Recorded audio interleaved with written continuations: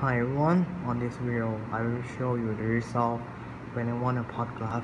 I will read the data from this board, Arduino board, and send the data to the Raspberry Pi, and I will show you data on the graph. Okay, let me show you. The first step, run this code on Python. Okay, this is my GUI, and then select comport. Okay, select the boardlet. I connect it. Now you see the data. Okay, the first step, I will increase the temperature. The blue line is the temperature line, and you will see it's a little bit increased. When I decrease it, I just untouch it. Okay, on the green line is the LDR sensor, is to measure the brightness of this room.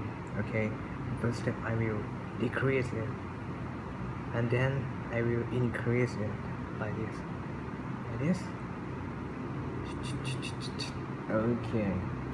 okay, this is my result. Okay, see you on my PyQt advanced course. See you.